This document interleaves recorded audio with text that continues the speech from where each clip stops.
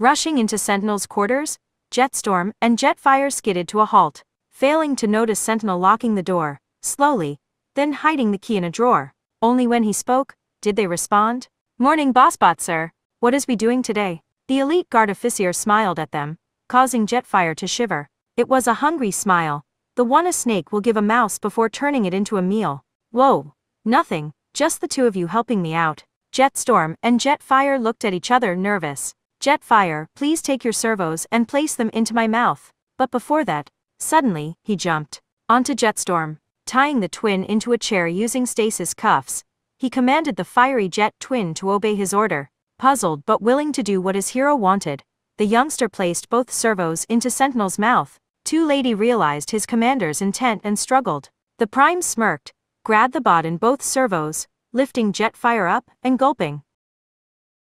Gulp, gulp, gulp gulp. "Brother, I is needing serious help. Help, you is holding on, I is trying to break free. Hurry, Bossbo." "Ulp, Jetfire. Ulp, gulp, gulp, gulp, gulp."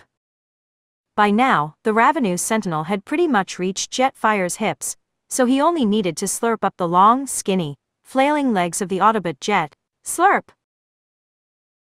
"Brother, I will break and warn others. I will.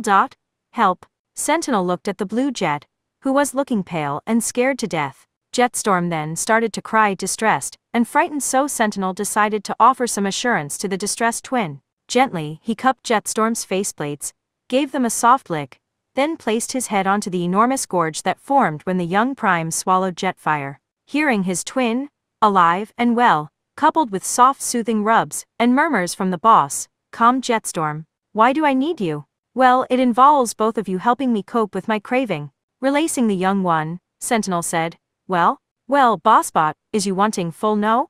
Jetstorm meekly smiled. "Alright, heads or feet?" "Feet." Sentinel smiled. This was going to be easy.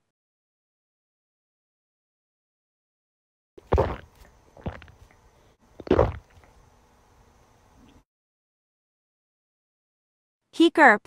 "Excuse me." Prowl entered the Prime's headquarters. Sentinel was nursing a huge bulge that wobbled and jiggled from the jetwinds playing around. Groaning, Sentinel pulled a face, trying to reassert his authority. "Stop playing soccer with my bladder, or I will be forced to, oof." "Erp."